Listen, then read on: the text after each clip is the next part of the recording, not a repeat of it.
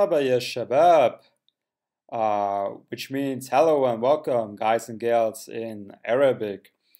Welcome to my first video where I will explain to you what I'm going to build in the next upcoming tutorial series.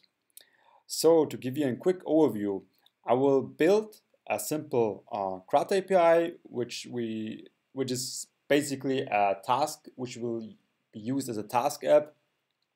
And yeah, we will use here Spring Boot as a framework and Kotlin as a programming language. And as you can see, we will use a Postgres database, which will be provided by Supabase. And as you can see, I've already stored here some data. And now let me just give you quickly a brief overview how the project will be set up. We will have different packages.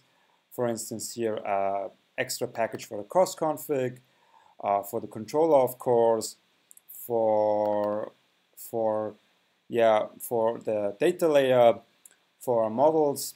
Here we have our actual task class, which will be used as an entity. And yeah, we will also do exception handling when a task is not found, when a bad request is sent. And of course, here we have our repository where we can write, let me just minimize that. Here we can write some native SQL queries, but also JPQL. And yeah, here we have a service class, which has the actual logic inside of it.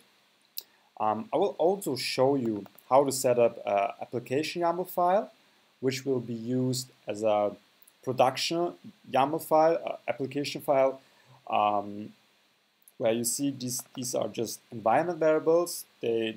Those environment variables store our secrets, which we not want to expose to anyone. And yeah, I will show you how to set it up with your IDE if you use IntelliJ. And of course, when we do local development, we will use a Docker container which runs on a Postgres Docker image.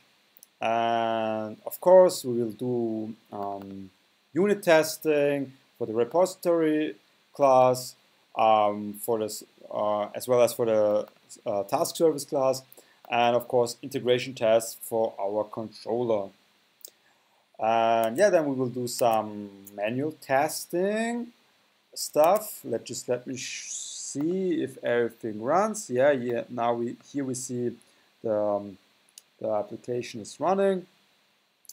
We have some log messages here and some custom logs are added, which means hello and welcome to all of you.